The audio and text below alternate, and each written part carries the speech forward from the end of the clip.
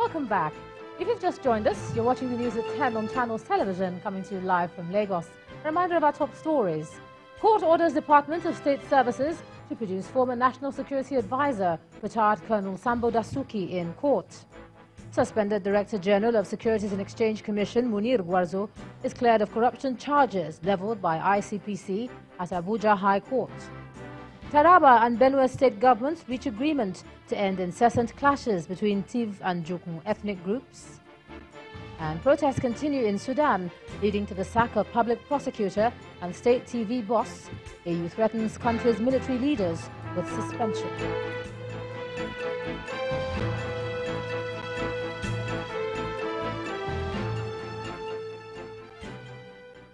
ChannelsTV.com has more information for you, and on youtube.com/channelsweb you can watch our videos. You can also watch us on your mobile device via your browser, or download the Channels TV app for Android and iOS devices from their respective stores. Besides giving you access to news and updates on the go, the Channels TV and Channels 24 app has an eyewitness feature that you can use to share pictures, videos, or news of happenings around you. Just install the app, tap and swipe to reveal the menu, and please follow the instructions. Governor Tanko Al-Makura of Nasarawa State has given the security personnel a 7-day ultimatum to fish out perpetrators of the recent attack settlement of Akwanga local government area of the state. He gave the order today at the General Hospital in Akwanga when he visited the injured victims of the attack that left 17 people dead. The governor promised that the incident would be treated with all the seriousness it deserves, describing it as unwarranted and worrisome. And to avert further occurrences, the governor also directed that a security base be stationed in the troubled area to give residents a sense of security. To know who are the perpetrators of this act. And I've given about 7 days maximum, because we want to use that as a deterrent against any group of people who have this propensity for killing people unnecessarily. This is very worrying for us in Nasarawa State because we have enjoyed tremendous amount of peace. The herders, the farmers, even with the attrition, have not had any serious situation that has resulted into killings. Have also directed for a security base, a permanent security outfit that will stay within the vicinity of these villages to ensure that such thing does not repeat itself, so that we can give the people some rest of mind and confidence about peace and security. It's such a large pity that this has happened, but I can assure you we will not leave anything unturned in ensuring that this does not happen again. Away from security now, the Independent National Electoral Commission has presented certificates of return to the Rivers State Governor-elect Nyesom Wike, his deputy Ipablio Bango, and 32 newly elected members of the House of Assembly. The INEC electoral commissioners at the event congratulated the recipients, but also condemned the level of violence during the just concluded elections in the state. In his acceptance speech, Governor Wike says institutions of government must stick to their constitutionally assigned roles to avert violence and avoidable deaths during elections. Our correspondent Emmanuel Ere reports.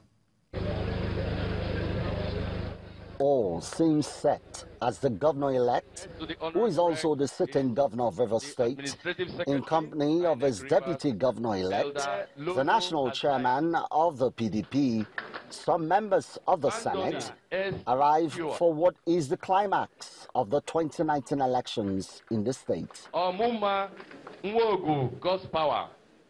The presentation of the certificate of return to all elected persons at the state headquarters of the Independent National Electoral Commission in Port Harcourt, the state capital. The National Commissioner of the Commission in charge of Rivers, Bayelsa and Edo states and the state resident electoral commissioner both take turns to give an overview of the polls. We thank you all for your contributions, fortitude, resilience and commitment towards the peaceful conclusion of the election process in Rivers State. We know that not everyone was happy with our commitment to maintaining the rules, but we were undaunted and we showed true valor in upholding the standards of equity. Oprum Iroaya N. Then the presentation of certificates of return to State Assembly members-elect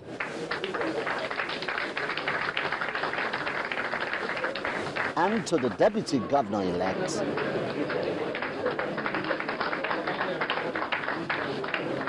His Excellency Ezenwo Yesom Wike.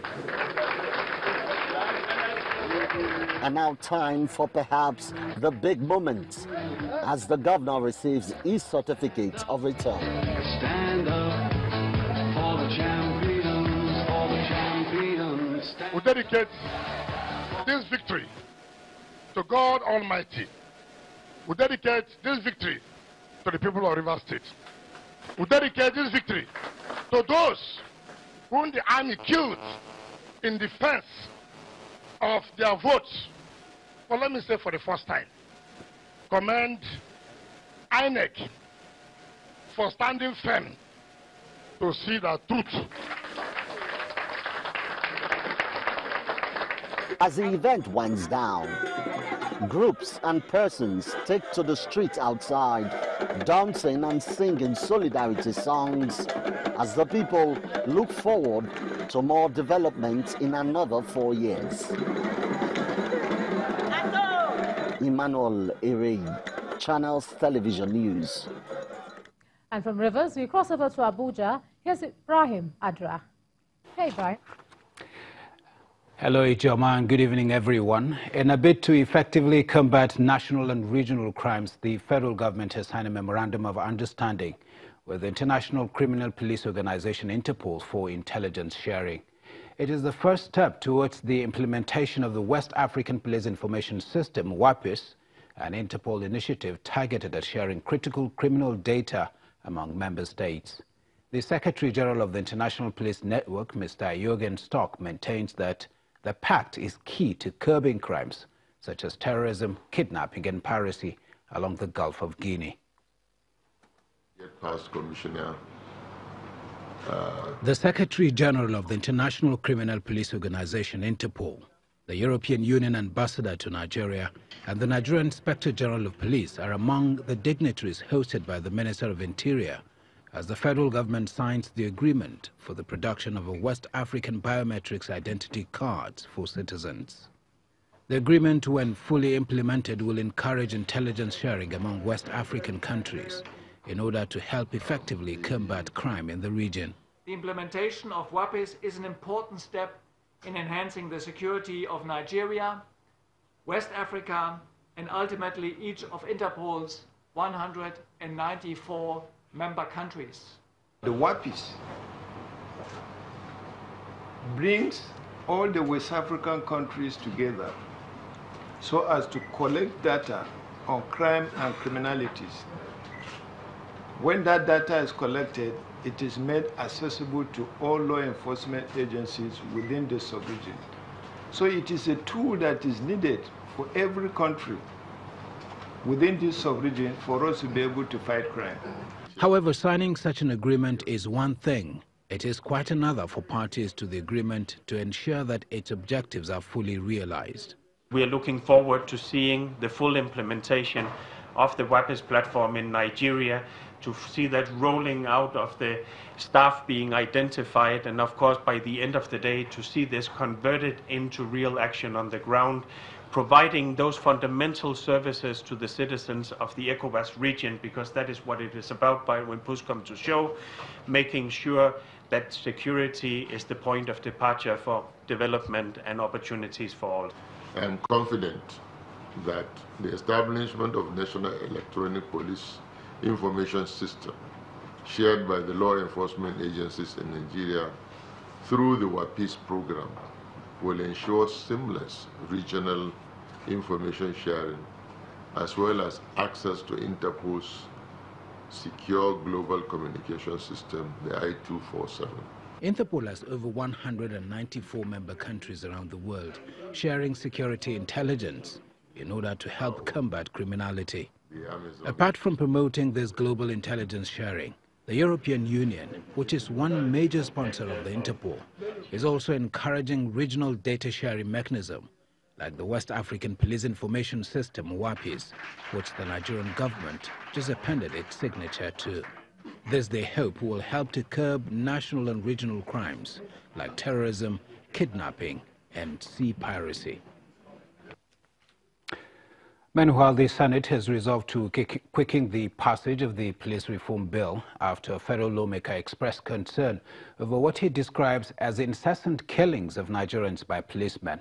Senator Dino Melaye called the attention of his colleagues to the incident of Saturday, April the 13th, when policemen allegedly shot to death a 20-year-old lady identified as Ada Ifeanyi and wounded a young man, Emmanuel Okomafua, in Lagos. This latest killing comes barely 2 weeks after a young man, Kolade Johnson, was shot and killed by policemen, also in Lagos.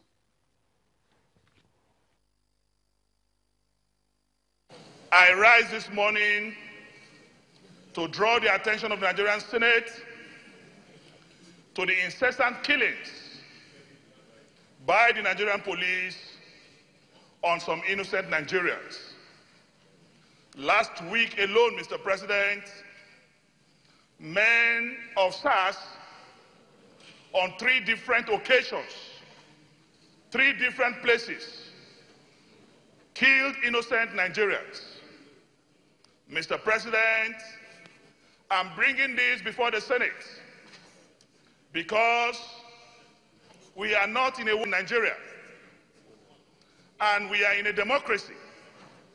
And this type of killings cannot continue, so I'm demanding that the police reform is now more urgent than ever.